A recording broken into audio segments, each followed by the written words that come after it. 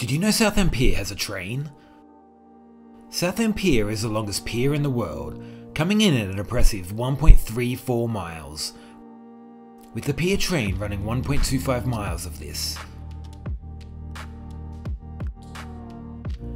The train runs every half hour and travels between 8 to 10 miles per hour, with the speed dropping to 5 miles per hour over the points.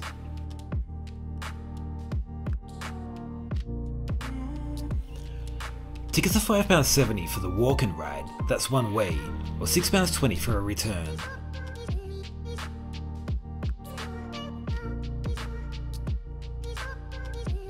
At the end of the pier you'll find some eateries, as well as a working RNLI station.